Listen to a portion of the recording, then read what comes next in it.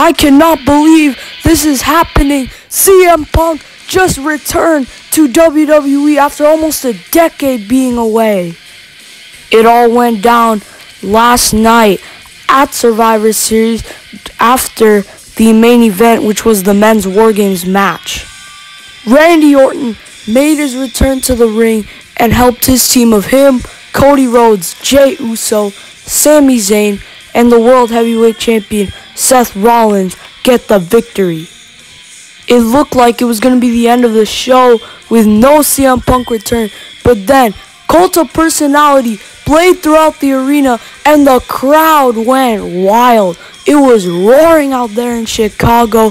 CM Punk came out, returned to WWE after almost a decade being gone from the company, and also after a few months from being suspended from AEW. But CM Punk is back. I cannot believe it.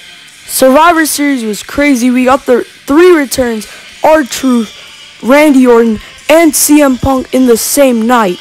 Well, as you can see now, here's a photo of CM Punk with Triple H. That's the end of this video, everyone. I hope you enjoyed. What are your thoughts on CM Punk returning to WWE?